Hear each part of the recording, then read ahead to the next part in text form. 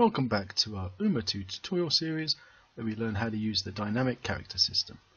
And in the last video we added UMA into our project. We created our own UMA character running around with a character controller on him.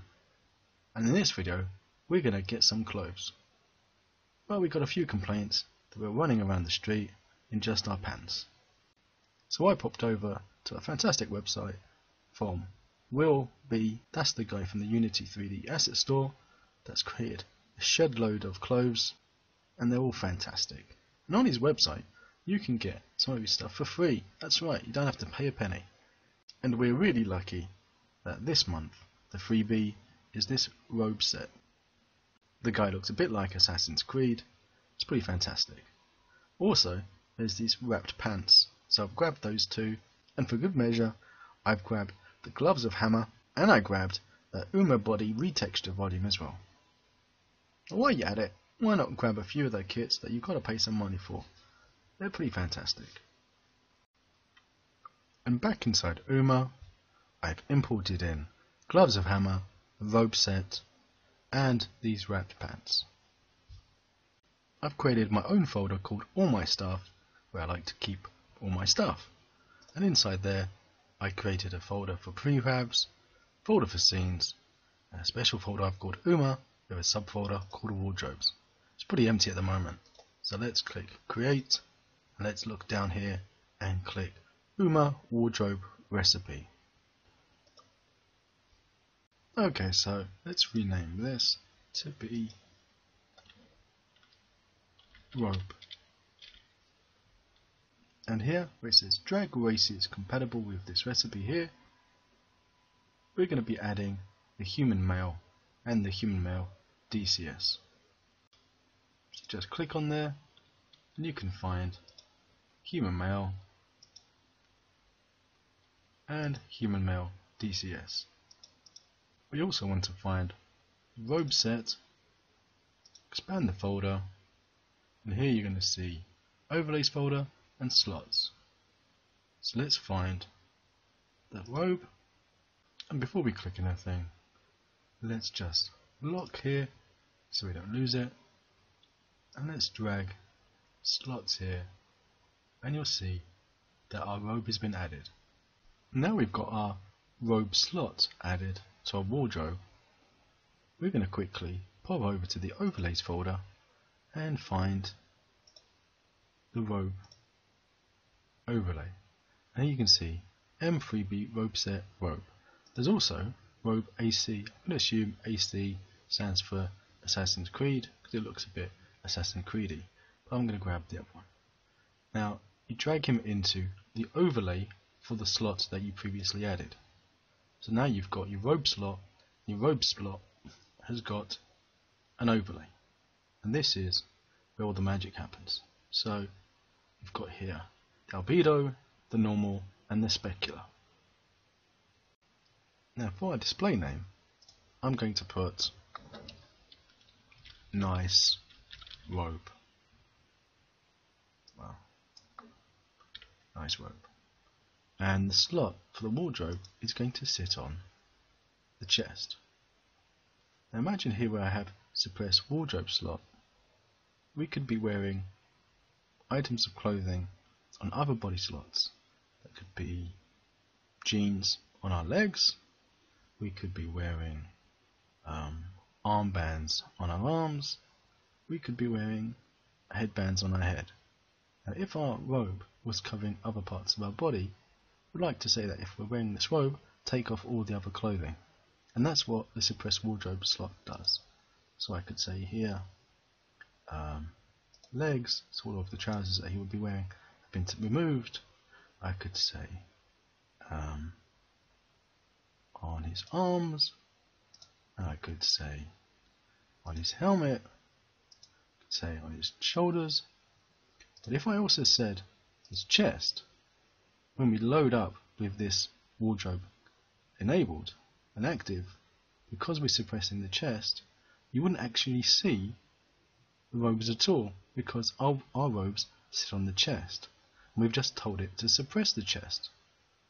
So always make sure that the slot that you're actively using this clothing on isn't one of the ones that you have suppressed. Now, our robe that we're going to be wearing, it comes all the way down, if you remember from the screenshot that we saw on the website. So we want to be hiding the male legs. And actually what this does, hide base slot, it removes the leg mesh completely. So we'll have a chest mesh, we'll have feet, we won't have any legs. And we also want to suppress the chest, and that's in a male torso. Otherwise, our UMA's nice pectoral muscles would probably be peeking through the robe. Now don't forget, this isn't the case for all UMA clothing. Some artists, they keep the original UMA model beneath the clothing, and they've got a bit of a gap between the model and their clothing. Some artists, like Will Be, like to remove the underlying mesh and have their clothes replacing it, and that makes a much tighter fit. Now if you're going to use the replace, that's effectively just for things like replacing the head mesh with a high poly mesh, things like that. If we were going to play about with this here now, we'll have some unsightly results, so leave replaces alone for now. Now last but not least, we can put a nice little thumbnail here, and I went into GIMP and I made one from the image from Will Be's website. Now where we are already, we've actually made our wardrobe with a robe on it. That's all we've needed to do so far. Let's unlock this and let's go back to our UMA male. See here, while we've got our dynamic character avatar open, drag wardrobe recipes here. Couldn't be simpler than that. So let's go to our wardrobe, find our robe, and drag it on. You'll see that it's appeared here. Robe, human male DCS, and these are the races that our robe will be compatible on. Let's click play and see what happens. Will it explode? We just don't know. No. Here is our avatar, and he's running around looking pretty sexy. Fortunately, he's got no shoes, no gloves, no hair, no eyebrows. It's a bit sad. So let's give him some eyebrows. So let's go to UMA folder, let's find our human male, let's find recipes, let's find wardrobe recipes. So let's just grab eyebrows, let's grab eyes, let's grab and drop in hair, and let's grab and drop in a beard as well. Let's click play. And we've got white hair, white eyebrows, and white beard. And you can see they've been added to him. Now later we can play about changing colours. We can even change colours in runtime.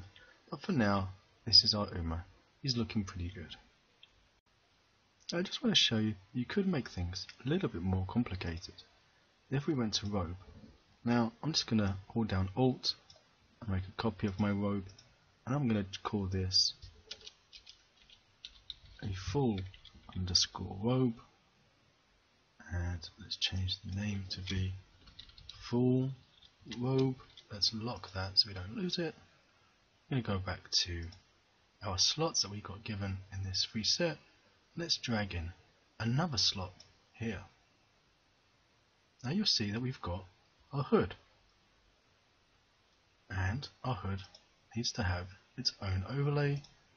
That is here. We'll add that in. What else can we add? Well, we could also add, for being weird, the boots. So let's drag the boots in, and let's find the boots overlay. Drag that in. And now that we've got boots and a hood, we want to come back up here, and we want to make sure that we've got our feet suppressed and we're going to hide, where is it? Here it is, hide the male feet. If we click play, nothing's changed on our UMA. That's because we haven't dragged in the new wardrobe onto our UMA. And even if you were editing the original wardrobe, you still need to remove it from the UMA and put it back on again. So let's unlock here, back on our UMA male, and let's remove the robe, and let's drag in our full robe.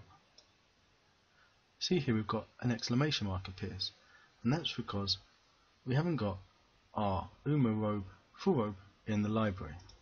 So we click on it, and it's got all these things here up here. The ones that we really want to look forward to at the moment are the wardrobe recipes. And here it is, full robe, it's unticked. I tick it, it's now enabled. And now you can see also here is the overlays. If you were going to add in your own custom overlays, you would have to enable them here. If you were adding your own custom slots, you'll have to enable them here. Now the exclamation mark's gone. If we click play, you'll see our UMA's looking very different. He's got funky boots on, he's got a funky hood. And believe it or not, that's it for this tutorial. So until next time, if you liked it, click it. And if you want to see the first part of our UMA tutorial series, click on that video on the left. Beneath it is the Ultimate Survival Tutorial series, where we're adding NPCs and AI.